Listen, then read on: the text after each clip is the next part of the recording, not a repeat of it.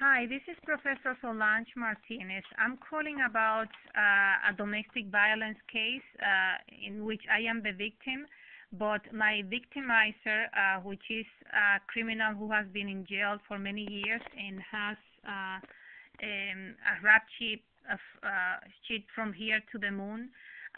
He was granted another protection, he claims, and his friends with the police department claims that also.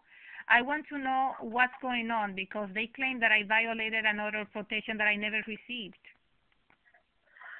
Okay, what you're going to need to do is to go to the Family Court Clerk's Office, room 360, on the third floor of the Hall of Justice with your photo ID, and they will give you the information.